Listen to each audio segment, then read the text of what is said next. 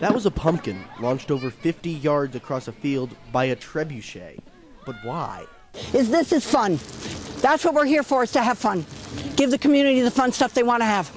Whose idea of fun is to have a trebuchet building contest that culminates with innocent pumpkins being catapulted to their demise? We did this about 5 years ago, and we haven't done it at all, and I thought, okay, a few months ago I thought maybe we should try this again. I mean, come on. I mean, the folks that came out had an awesome time. The kids had a great time. That's what it's about. It's about having fun. The best part was definitely the distance, but these poor guys on the end who went to all this work and had the pumpkin backfire on them was definitely a lot of fun. I would do this again and again and again.